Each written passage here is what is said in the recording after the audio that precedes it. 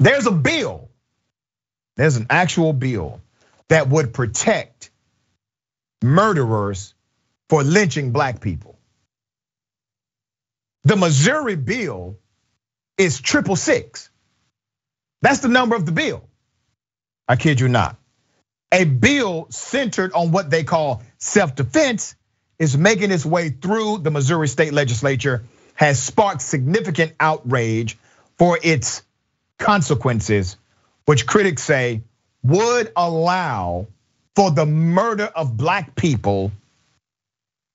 It would allow it to be legal. Let's put up a picture of the lawmaker behind this. Let's put his picture up. His name is Eric Burleson. He sponsored the bill. It's a Senate bill. Missouri Senate Bill 666. Yes, really. Is being described by its Republican sponsor as an effort to loosen gun laws in the state, because obviously Missouri needs looser gun laws. But a top prosecutor in Missouri has said the bill, if it is enacted, would shield killers from prosecution if they simply claim self-defense, giving the state its own unique spin on the controversial stand your ground laws sprinkled around the country. A former congressional candidate took it a step further and suggested the legal lynching of black men would ensure if Missouri General Assembly advances the bill. Okay? The bill, literally, according to the sponsor, it just stops overzealous prosecutors when somebody is accused of murder. Lindsey Simmons, who was a candidate in the 2020 elections for Missouri Congress, called out the bill for what it is. He said, and I quote, Senate Bill 666 makes Missouri a safe haven for the lynching of black men. Simmons wrote Tuesday in a Twitter thread before adding later, this bill is in direct response to the murder of Ahmaud Arbery, the reckless actions of the McCloskeys, and we're gonna get to that, plus the sham that was the Rittenhouse trial, there is no doubt. Stoddard County prosecuting attorney Russ Oliver also blasted Senate Bill 666 as effectively being the, and I quote, make murder legal act.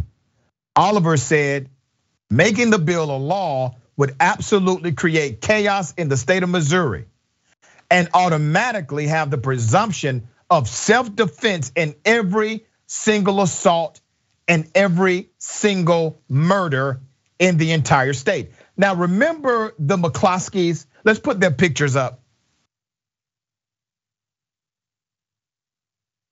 Wielded an automatic rifle during a BLM protest. They were just walking past his home. They weren't bothering him. He just came outside with a gun. Well, he was charged with a crime. It was a slap on the wrist. The bill before the Senate now turns the council doctrine into a bar to prosecution.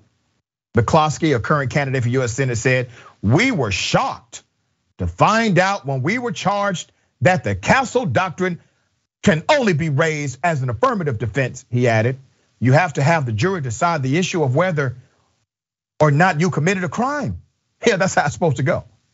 And then whether or not the castle doctrine provides you with the defense. That's backwards. Now remember, these are lawyers, okay? He's an attorney. Now some of you may say, well, Doc, I get it, it's a bad bill. How is it racist? Let me show you the racist implication of the bill.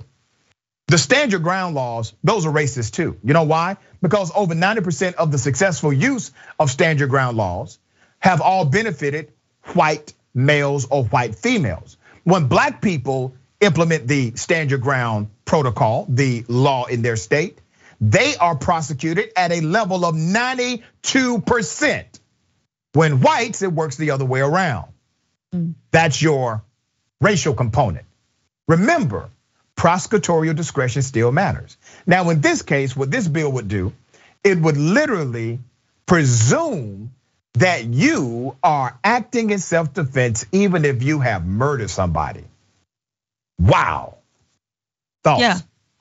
No, and it's incredibly racialized. And we know, one of the first murders that sparked the BLM movement was the murder of Trayvon Martin in Florida by George Zimmerman, who, got off on the stand your ground law.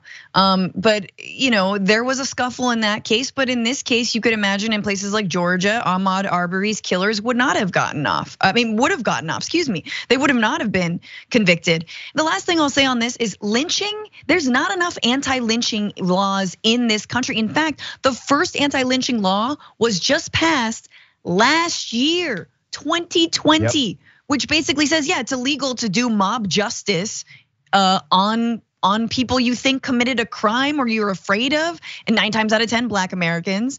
So it's just to think that we're over that period. That would never happen again. Look at the cases that are before us, and we've named them, on how this kind of vigilantism is creeping back into becoming normalized. And unless we do something about it, beyond just this one anti-lynching law, we're done for. It's scary. I'm just scared. And that's why it's important to pay attention to policy, because what they're allowing here is their culture of corruption, racial bigotry, systemic oppression to be codified in the new legislation they are trying to get passed. We know it historically existed. We know that it has been part of the DNA of our country. And we thought we were working ourselves out of it, away from it, opposite of it. But now you see this surge of bills being presented that are obviously racist at its core.